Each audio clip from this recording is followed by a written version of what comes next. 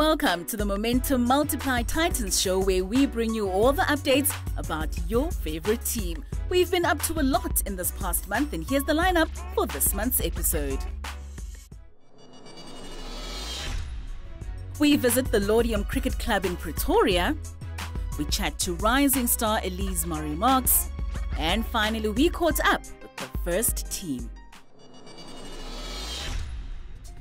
Laudium Cricket Club is an association in the Laudium suburb that provides the sport of cricket to community members at both junior and senior levels. The club currently has 4 junior teams and 3 senior teams in the open age group. You know, previously, Laudium used to be a community where it was cricket-based. You know, nowadays the community is running out of cricket. They're losing interest from cricket, but more concentrating on the soccer part. But as a hub, we offer a lot to the kids, where we develop them to be better cricket players. Like hence, we're having our Suman Bamjis who are having scholarships at Tugs recently, and there's ample of a list where we produced players who made it for varsity bursaries from the club. First of all, I'm going to start off with my senior team. My senior team is playing the Titans Premier League, where I have my under 15s are playing in the Platinum Titans League. I have my under 13s who's playing in the Platinum Titans League. My under 11s playing in the Platinum Titans League, and my under 9s who are playing in the Gold League. In the previous years, we have Geoffrey Toyana, who's now the in thing in a T20 game, who started playing his cricket club level wise from under 9 at Laudium. We have your Rivaldo Munsami, who's playing for the Northern Heat as a professional level. In the previous years, we had players like Alvira Petersens. We had your Imran Tahir actually playing in Laudium Cricket Club.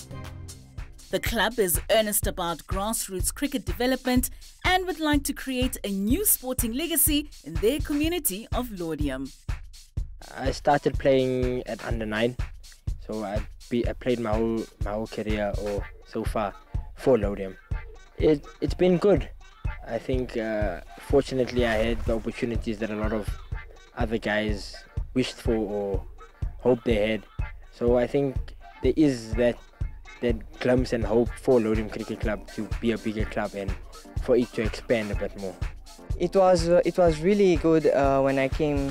I was a fast bowler, and in between my coach had like sessions with me, and then he told me that I would go for the bowling spin, and it actually benefited me when I bowled spin.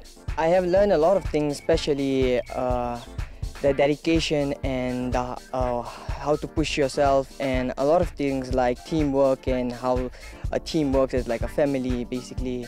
And I have learned a lot, especially when you have patience, you would get whatever you want. It's really good. I actually take my club as like a family, and it's from 2016 I've been playing in this club, and I've been enjoying playing for this club, and I would like to go further with this club. Okay, in 2018 when I got here, Suman Bajbi was still 13 years old, you know, but he was still in the system, which he played under 13 provincial cricket by that year. So I took it upon myself, seeing that there's potential behind this boy and knowing the background of his family. You know, I encouraged him to work hard, looking at the talent he has, you know, that maybe cricket might give you something later on in life. You know, you might be somewhere in life later on with cricket. So we've come a very long way, me and Suleiman. I nearly lost even my arm throwing balls to that boy. It's not even funny, you know. So yeah, but you know, he's done well over the years. Hence he made the Coke side, Northern's Coke side for 2 years. And now this is making the Cold side. I think it's a good achievement for him and for the club also, because he's born and raised in Laudium, you know, and again making the Cold side again, it's a very big achievement for him. Plus the bursary now, you know, it's something else. Not everyone gets a chance to get a bursary at Tax. You know, a sporting bursary, which you know, school fees, you're gonna school for free, and you get facilities, HPC, you get top-notch facilities to train at. I think it's a big achievement for him.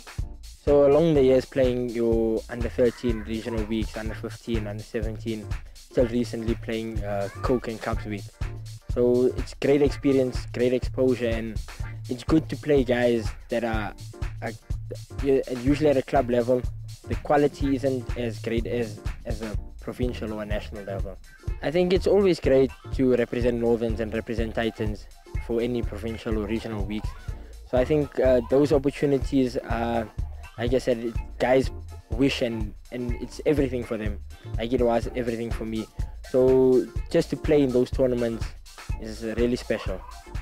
The rising star and teenage sensation Dewald Brevis, who plays for the Momentum Multiply Titans, hails from this very club, the Laudium Cricket Club, and his achievements have inspired a lot of young players in the community.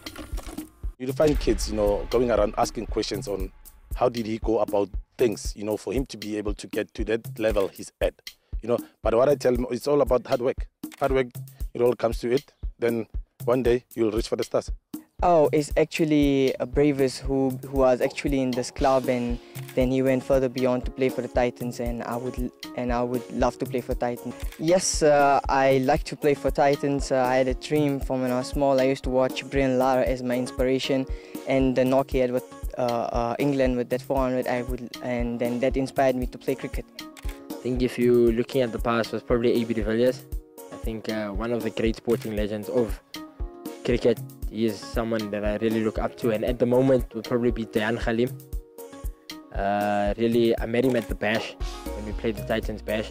I think just spending that 4 or 5 games with him really inspired me, and just to meet him and know the type of person he is off camera.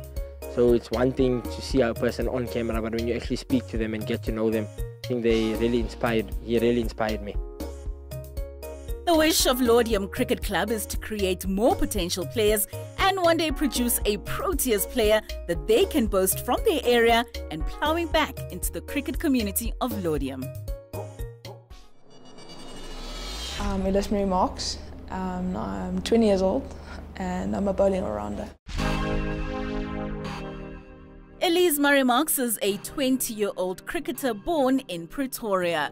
She was only 8 years old when she started playing, and ever since then, she's loved every moment of it. She took us through her cricket journey and experience of playing for the Titans ladies team, the Fidelity Titans. I was born in Pretoria, never moved since.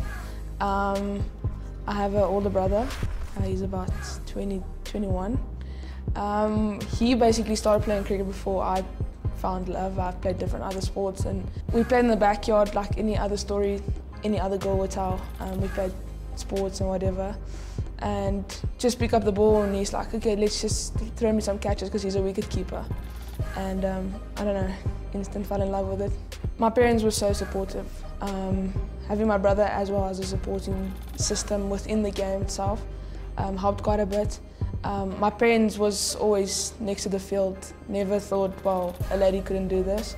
So they were supportive from the day one that I took up the sport, and just loved it since then. I was fortunate enough to be in a primary school where there were girls cricket. I was in Laerskool, where there is still up until today, there's a girls team.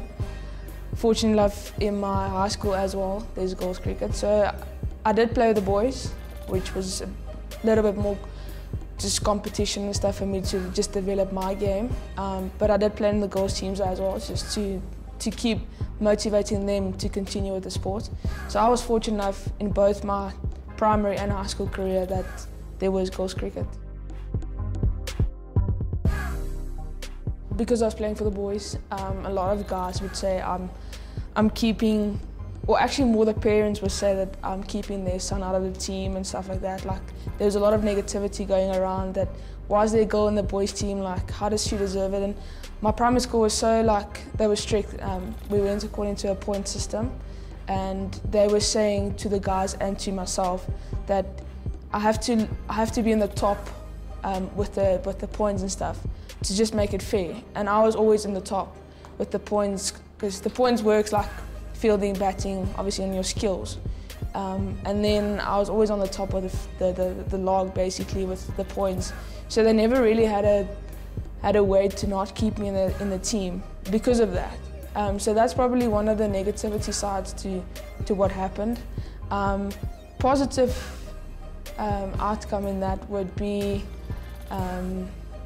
going to Namibia was my first ever under 13 week. Traveling for long hours with a bus. It was exhausting, but we had a lot of fun. Going over there, it's my first time traveling out of South Africa. So yeah, that was pretty cool. She was 13 years old when she joined the then Northern's provincial women's side and has been with them for 10 years now, and she's played with and learned from older, experienced players. I joined the Titans at age 9 for the under 13 groups, regional groups. I trialled, stayed in the system at under 13 level for about 2 or 3 years. Then I moved up to the under 19 level and then got kicked back down to the under 16 because I was too young. So I was a bit fast forwarded in my career with that. But then I came back, played 1 year under 16s for Titans, and then back then it was still called Laudium Cricket Union. And then under 19 I played since I was 14, and then 2021 was my last year of under 19 level. Elize-Mari has been part of the Titan setup since she was 12, 13 years old, and then she got the nickname of Clanky because she was obviously really young. She's grown up through the ranks here. She is a bowling all-rounder within our team, opening bowler. She calls herself a big quick, bowls a quick ball, one of the quickest in the country at the moment, I'd say, in ladies cricket. And when she bats, she plays as a finisher and can also take a game away from the opposition. I've known Elize-Mari for a long time, and she brings the same energy all the time. She's a jovial character that likes a little bit of a joke every now and then, which keeps everyone in good spirits. But at the same time, she brings that little bit of aggression from a batter and bowling front, which helps us as a team take a game forward, which I think can be important in putting us into positions to win games that might be otherwise difficult to win. I think a lot, and I'm saying a lot, changed over the last 10 years that I've been a part of Northerns, called Titans now. Mainly sponsors that came on board for us. We never really had sponsors. We just kind of had the clothes and we just wearing the badge. But having like a brand like Planet Fitness and Fidelity that's sponsoring us, it's making our lives easier as sportswomen to be able to represent them in a way as well. So I think in the last 10 years that was the major thing for us, having sponsors to make us feel better about ourselves, making feel like it's a more profession going forward. I think that's the big change. We also had a lot of like changes in management for the better, and I think having Byron in the system now, we're just going from strength to strength. I know the results might not speak of it, but background, a lot of ladies have developed their skills on different occasions and different skills. So I just think a lot changed, but a lot changed for the better.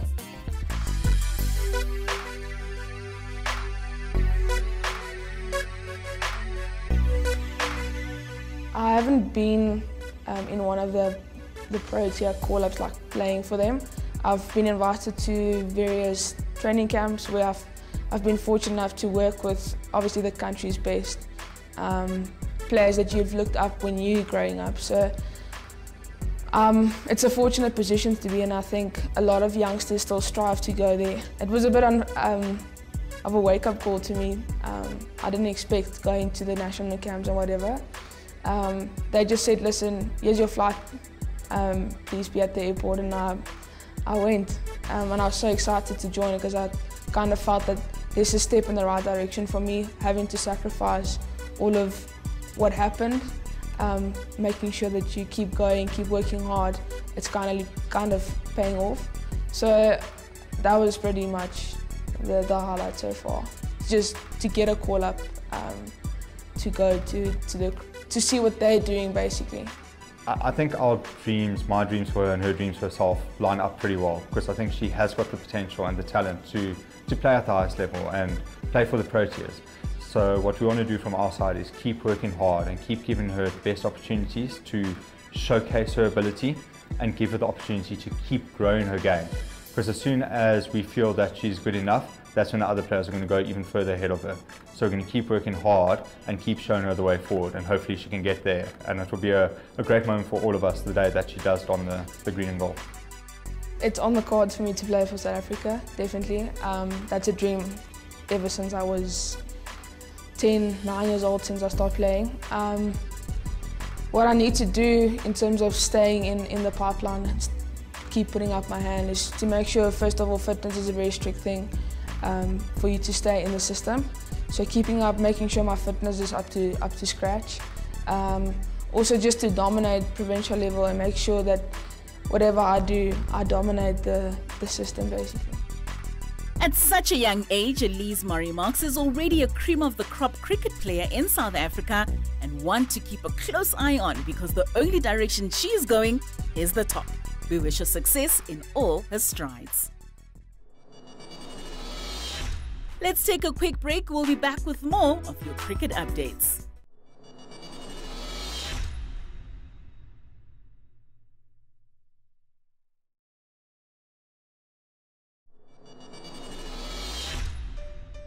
Welcome back. Now, the Momentum Multiply Titans assistant coach, Geoffrey Toyana, gives us an update with what's been happening with the team. Yeah, December for us as Titans was quite disappointing because we finished, our one-day campaign, not in a good note. Yes, we were disappointed as a squad, but yes, we've taken some lessons from that. And yes, it's time for us to move forward. That's been tough to manage because we started as well our training, and for the guys who are not in the SA20, I think we started on the 12th of Jan.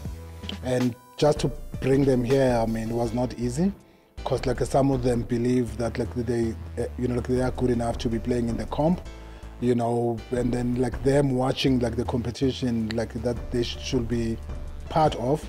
It's something not easy to manage, but we've managed to speak to the guys, and I think it's important for them to be positive, take this snub, positive, and just make sure that they keep working hard, and then come next season, maybe their turn, will come. And I think with us, out of 16 players that are contracted, I think there's only 3 players who didn't make the cut, which shows how strong a Titans cricket is. So far it's been good exposure. I think the challenges that I was confronted with as well in my game, my mindset, my approach, I think everything was challenged me to grow. So I'm really happy about that, and I'm looking forward to the next half of the season, moving into the four-day campaign. I'm looking to really own my skills in that and looking to impress it. The well representation of the Titans players in the SA20 is testament to the quality of players that have come out from the Titans cricket pipeline and further gone on to make a name for themselves nationally and internationally. I think it's wonderful for Cricket South Africa. And look at the crowds, look at the people who are just really not cricket fans, but actually just going there just to spend their day there. You go into socials, you see SA20 everywhere, you look at billboards, SA20 everywhere. So I think it's really good for Cricket South Africa, and I think it's really good for the players as well, who are very fortunate to be playing there at the moment. And I think it's going to really push their careers forward and really make a difference to their lives. So I'm really happy to see the players that are there, and it's a whole lot of fun. I'm glad we've got some players, in the SA20. The bulk of our squad is there, and guys are really, really doing well in the competition. And this competition has been great. It is the next level. The players, the fields, the crowds, it's been quite lovely to watch. And yes, I've really enjoyed it as well. I will focus on the multiply, Momentum Multiply Titans. Yes, our guys, Classy has done well in the comp. I think he's top, of the runs there. Klaassen whipping that one away into the crowd. Aiden Makram is the leader in the PE franchise. He's really, really got some runs as well. That's a fantastic shot. Whoa. Aiden Mark, get out of it. Yes, Simon Hammer, in Durban, has not got a chance really. he's played one game and then he didn't bowl, which is something quite disappointing. And yes, if you look across the country, the guys have done, really well. Don Ferreira, the first game for Josie, Super Kings, he really, really did well. Shot, banged away. Pitches and doesn't carry on, but it's a couple more to Jonathan Ferreira, and he announces himself in the Betway SA20 with a half century of 28 balls. Yes, Branty and has not got an opportunity. Pangi has been superb in the competition. You know, he's really bowled, bowled well. Coming in beautifully. It's gone up in the air, straight up in the air. Another wicket. Pangisa with one in his first. Yeah, just looking just across the country, I mean, our players have really been superb. I mean, like Brevis as well in Cape Town. Oh my goodness me, this guy is lighting this ground up tonight. The floodlights are doing a good job, he's doing a better one. What a smile, what a stroke. I think he'll be the first one to tell you that he's not been consistent enough, but he's got some good scores there for them as well.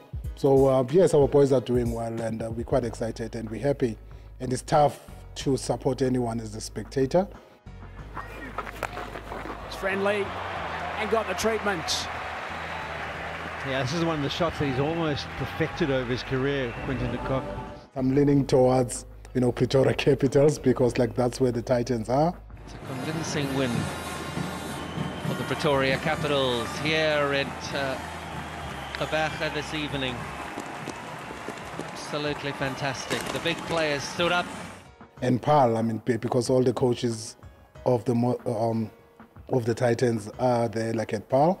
But yes, it's a great tournament, and I think going to the end, of the tournament, it will quite be interesting to see who makes the semis and then who doesn't, because it's a close competition and everyone can beat anyone as well. But it's been great for us, as South Africa.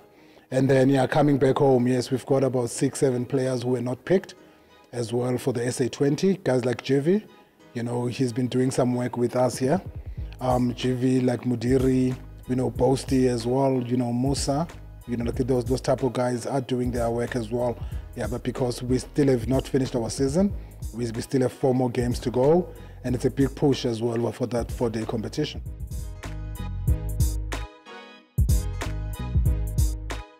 Productive, it's really been productive. We all know the goal at hand.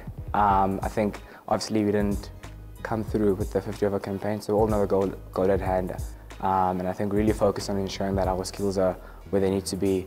Mentally, we've had the break, so we really have nothing to blame it on. Our fitness is up there, we've got the programs, everything is really looking in order, and preparations for that campaign is looking good. So our chats have just been around ensuring that our well-being is sorted and taken care of. This competition does not only bring financial benefits for the players, but it also exposes our domestic talent to an international market. We would like to wish the Titans players in the competition the best of luck. We hope they fly the Sky Blues flag very high. We have unfortunately reached the end of our show. Make sure you stay updated by visiting our social media platforms. See you next time.